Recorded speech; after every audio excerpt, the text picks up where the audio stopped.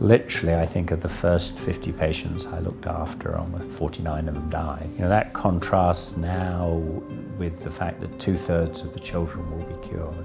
There are children dying every day of diseases that 5 years from now they may not have to die from.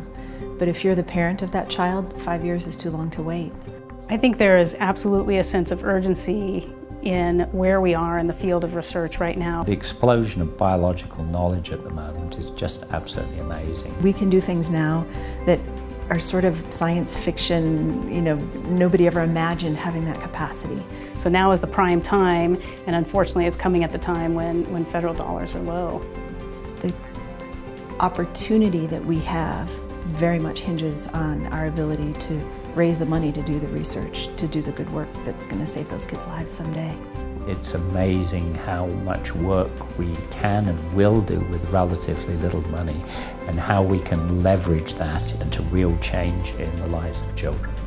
Our work couldn't happen without donors. What we do couldn't happen without the selflessness of giving that people engage in, without the vision that they have for thinking that there's a better way, that we shouldn't be happy just with what we have now, but we should always strive to do better. I think without charitable donations, this laboratory would not exist.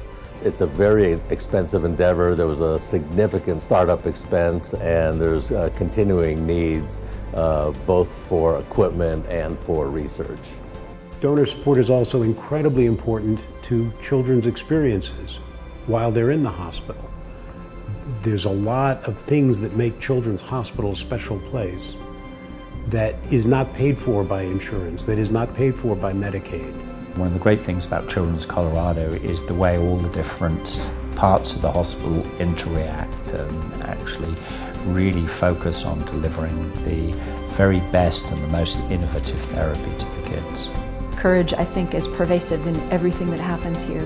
I think we're doing things here that are not done anywhere around the world. Think of it this way, the research of today becomes the standard of care tomorrow. So if we have a child with heart failure who is diagnosed as an infant, if we can make outcome for that child better, we could be adding 60 to 80 years of productive life to that person. We are very lucky that we have committed people who keep coming back and saying, you know, what more can we do? How can we help?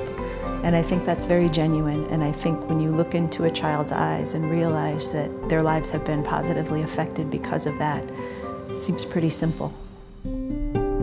Thank you.